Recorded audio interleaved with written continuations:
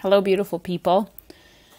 So today's class was a theme-based class versus a peak pose-based class. And as we move towards the more subtle poses or the subtle themes, the way that we format the wave theory changes a little bit.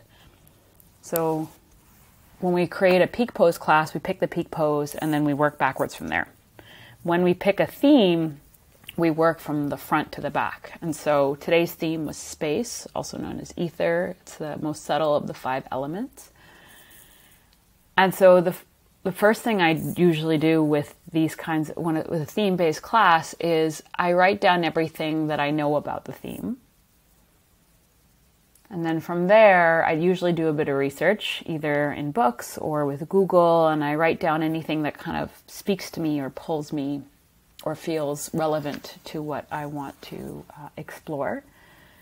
And then I usually sit with it for a little bit, reading over and then allowing myself to kind of ruminate on the theme for a day or two. The other thing I like to do is I actually like to talk to other people about the theme, gain insight about what their thoughts are, especially space, ether being such a subtle one. Next component that I do is I look at everything and then I kind of circle or bold, if I'm doing it on a laptop, words or phrases that jump out at all the information that I've taken in about the theme. And so what you're seeing here on this page is kind of an amalgamation of everything that I've explored.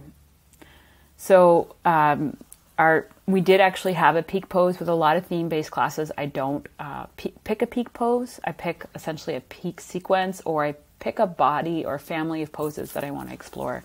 So specifically, I explored standing leg balances and back bends. And my peak pose was this variation of revolved sugarcane, also known as Ardha Chandra Chapasana.